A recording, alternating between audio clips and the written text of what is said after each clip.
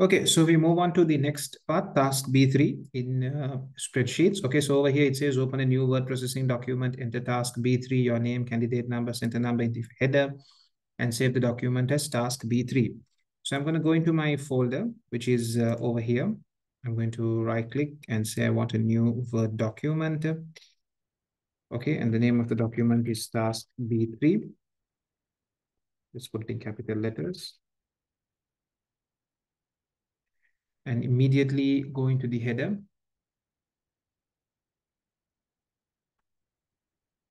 Okay, so we come into the header, double click and open the header. Task B3, your name, your candidate number, and your center number. Okay, right. So then the question paper goes on to say, Mehdi wants you to create a suitable chart to display the garden size references and their costs. The chart must include a suitable title, X and Y axis label. Okay, so before we go through these points, let us first get the chart. Okay, let us first get the chart. So she wants a suitable chart to display the garden size references and their costs. Okay, so garden size references. So now we are gonna what do you call unfilter this. Okay, we're going to unfilter this now because this activity is complete. And let's also unhide column B. Let's also unhide it. Okay. So they want us to show the garden size references and the costs. So for makeover, how much it costs for size 1, for size 2, for size 3, for size 4, and then also for lawn care, how much does each size cost? Okay, that's a chart that they want us to create. Okay, so what we will do is, they haven't told us specifically what chart to create. So what we'll do is we'll first select the data. So we need to show the garden size reference. And now I need to also select makeover. I need to select the values over here. So I'll be using the control key, okay, because I'm selecting something non-continuous. Now, if it is continuous with the mouse, I can go and select, but I do not want this column. I want to jump to this column. So I press the control key and select this column, and then also select this column, okay? So the question paper said, show the garden size references, show the pricing for makeover, show the pricing for lawn care. Now I come to insert and I ask the computer, what do you recommend as a chart? So from here, you look and you decide what is the chart that you can understand easily, okay? That is the easiest to understand. So for me, the first chart looks the easiest to understand. Second, no. Third, no. Fourth could also be taken. The fourth is also fine. I'll simply go with the first one. And I say, okay, so we have a bar chart over here. Okay. Now, in this chart, let's go through. So the first thing is a suitable title. Okay. So a suitable title could be, shall we say, garden. You can say makeover and lawn care charges based on size. Based on garden size, something like this. Okay. Now this is a title, so you have to make it look like a title. So I'm going to bold it. I'm going to underline it. Control B, Control U. The next thing is X and Y axis labels. Okay, so this is the X axis and this is the Y axis, but there are no labels yet. So when you click on your chart, you can see there's a plus symbol here. There's a plus button. You click on it and say you want the axis titles also visible. Okay, so over here we say cost.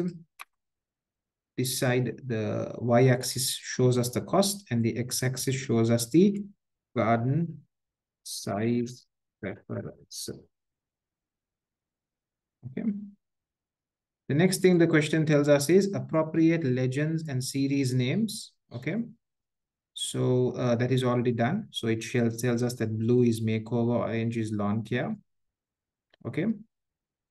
The legend is already visible. Okay, as you can see, blue is makeover, orange is lawn care. Major and minor grid lines. So let's also make the grid lines visible. So let's click plus and say that the grid lines, where is the grid line, grid lines. Let's click on this and say we want the major and minor, both. Okay, so tick, tick, tick. Okay, we want all of them visible. Okay, right. The next thing the paper says is save the spreadsheet as chart. Okay, let's do that. So F12 can be used again to save as, shortcut key for save as. Save it as chart. Say okay. The next thing the paper tells is copy the chart or take a screenshot of the chart. Paste the chart into document task B3. Make sure the chart is easy to read. Do not print at this stage. Okay. So we copy the chart, copy, come into task B3, and we paste it over here. Okay. So they said make sure it's easy to read. So I'll just make it slightly bigger. Okay, that looks better. Okay, do not print. Task A3B, okay. So answer these questions in the document task B3.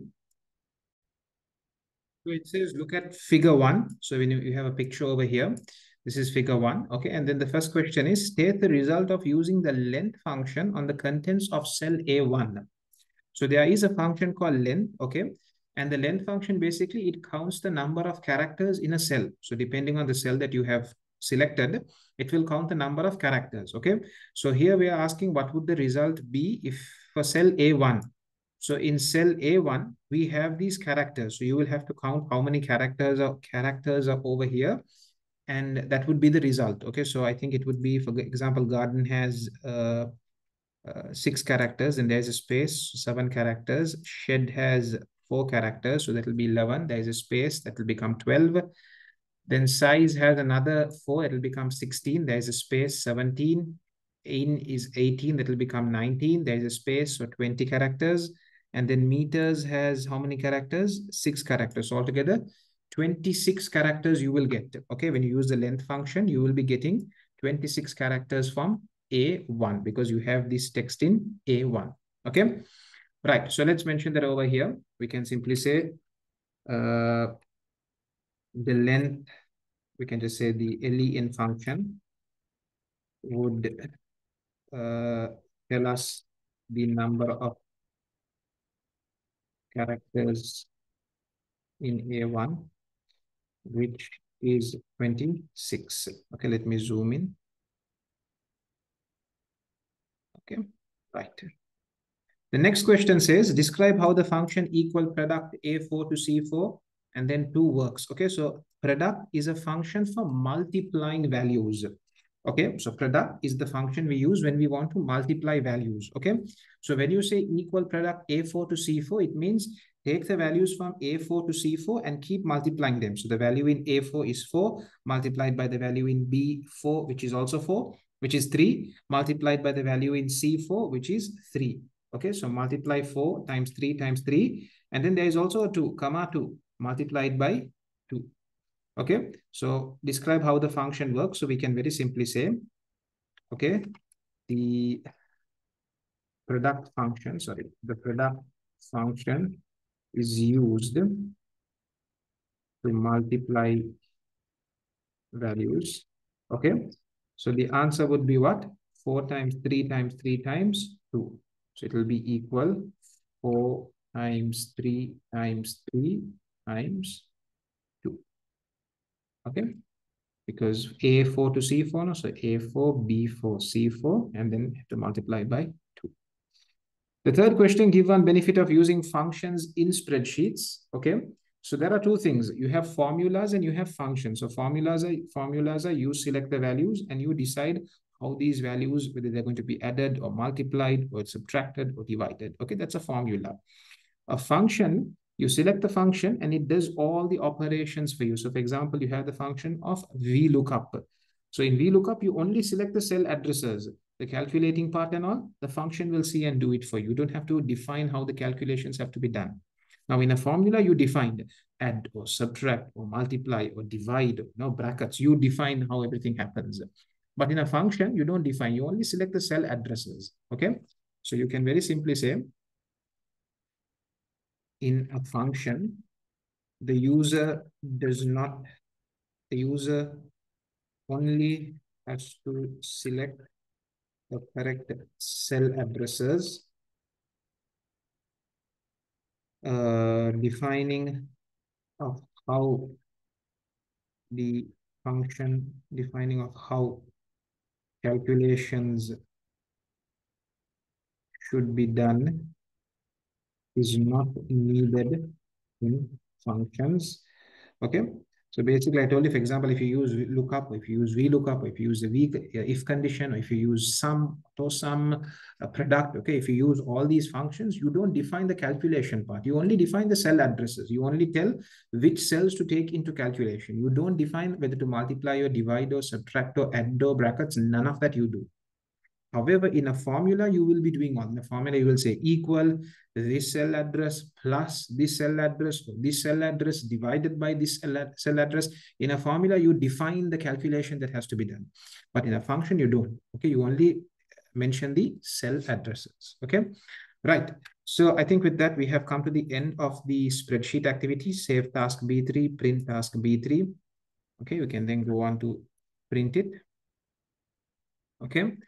And with that, we have come to the end of the spreadsheet activity. Okay, so next we have task B4, where I think we will have to be designing a leaflet. Okay, so I hope things are going well. If it is, if you're having difficulties, questions, anything popping up in your head, do check the description of the video. Details have been provided. Okay, see you guys in the next video.